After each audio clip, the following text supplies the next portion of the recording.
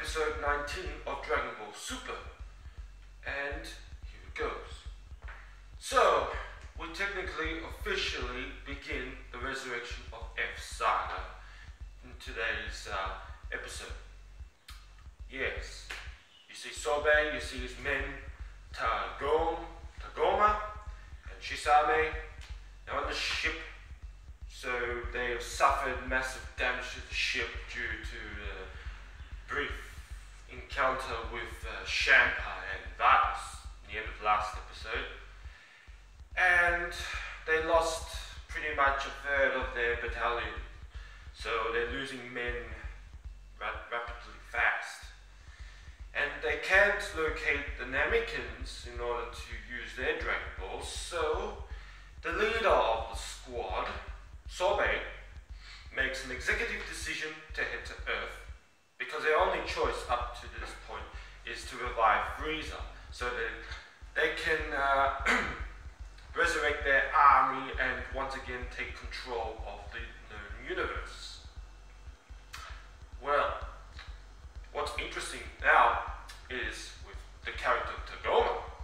He's actually more bold and brash now compared to the movie. You see more characterization out of him, if you will. He actually questions Sobe's decisions.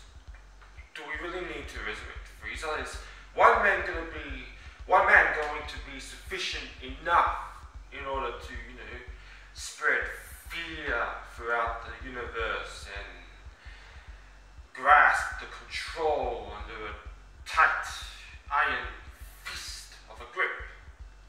Because it turns out Tagoma did come across Frieza a long time ago. Frieza was talking with Captain Ginyu and Dodoria and seeing his flashback, and Tagoma didn't seem to think that highly of him. Actually called him that quite a leader would be annoying dictator of a leader.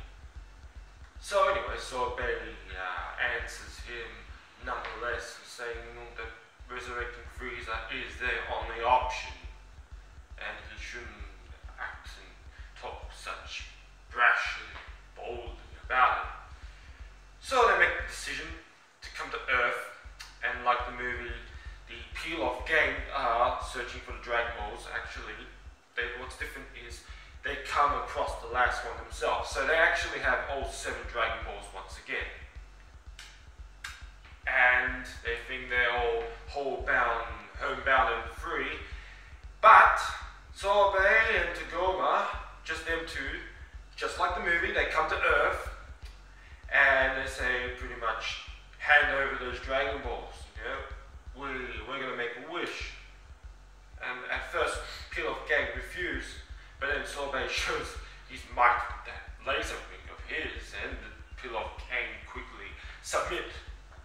So, they get out the Dragon Balls, and before this, when the episode actually starts, we do see, like the movie, first thing we see is Frieza in his mecha form, in a cocoon, in hell, being tortured, tormented, and serenaded by the plush, the teddy bears, the angels, and the fairies, and all those kind creatures. Actually, when I watched the movie, any remnants about that, it's quite a crack-up indeed. Anyway, so we see it, and he's like, "Damn you!" referring obviously to Kakarot. So, back on Earth, we have Piccolo, and he's babysitting Pan, just like the movie, but we see more characterization that he plays with Pan until Gohan and Vita return. And then Piccolo senses something's amiss and sends evil chi from like afar. And Gohan's like, yeah, now that you mention it, Piccolo, yeah, you're right. So they're sensing that. In the meantime, Sobe, they need to hurry because, if the Z-Warriors would catch a glimpse and catch up to them, of course they would halt their plans. Anyway, so Sobe resurrects Shenron just like the movie, and he goes, pretty much Dragon goes, alright, what's your wish? It actually turns out the dragon Shenron can grant a total of 3 wishes. Yes, that was something that was misinterpreted in the movie. Like, misconception is that the Shenron, that Dende, the new guardian of Earth that took over Kami, misconception was that really Dende created 3 wishes just like the dragon on Namek, not 2. You see, it's the reason why it's conceived to be 2 is because of the 3 wishes, if you use 1 to resurrect a multiple amount of people, that already consumes 2 wishes due to the bloody enormous power that it consumes to grant such a wish. So, 3 wishes. First, Sorbet goes, want you to resurrect Frieza before me! And Shenron goes, it is unwise, it's not a good idea to resurrect a soul that can't return to a proper body, because Frieza, having been cut by Trunks before Trunks blasted him into like million pieces a long time ago, yes, he would return just like that, in pieces. But to Goma, of course, he reminds Sorbet, well, we have the regeneration, chamber or like that is able to return Frieza to his old original self. So, and technology has really advanced over the years, you could say. And so Sorbet goes, I don't care, I want Frieza here now! But Shenron's like, oh, you are quite bossy. Oh, in the movie, because it is unwise to be rude to a dragon. And then Sorbet submits a bit and goes, please resurrect Frieza. And then Shenron's like, oh, it can't be helped. Then I will grant the wish regardless.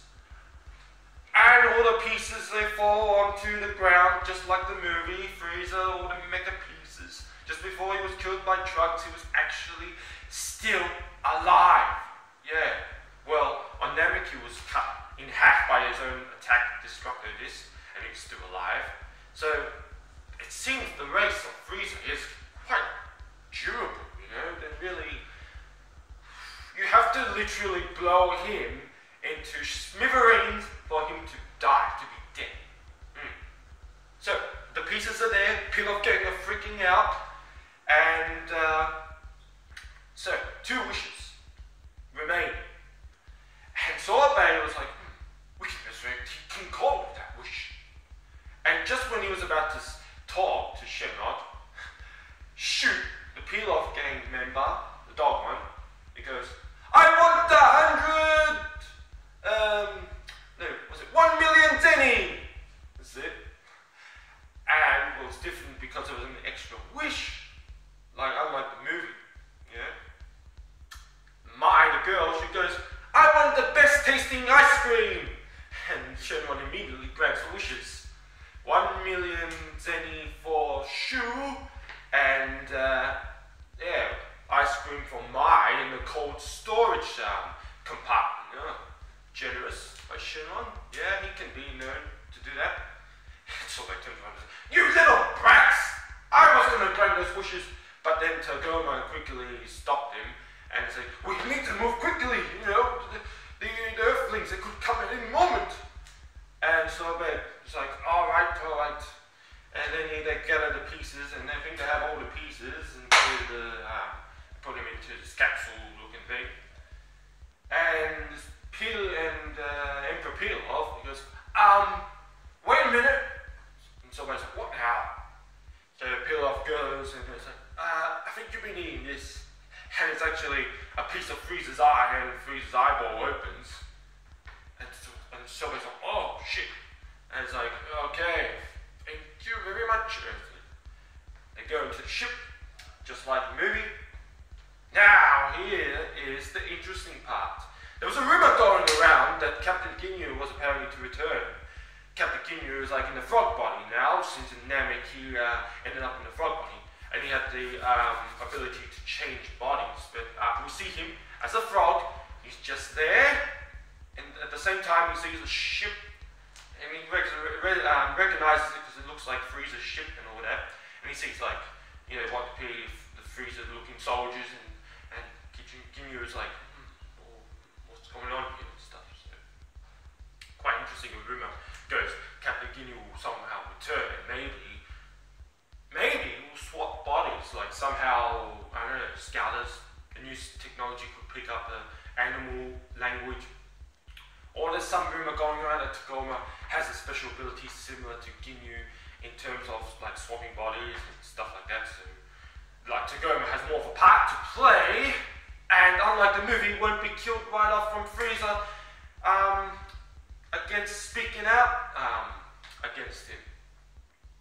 Yeah, I think that perhaps Tagoma, has a part more to play, that he's being more bold and brash now to Sorbet, and Sorbet answers him, responds back that when Tagoma realizes Frieza's deadly powers and stuff, maybe he wouldn't be so bold and brash to speak up against him, and as a result that, Frieza will spare him for the time being as such.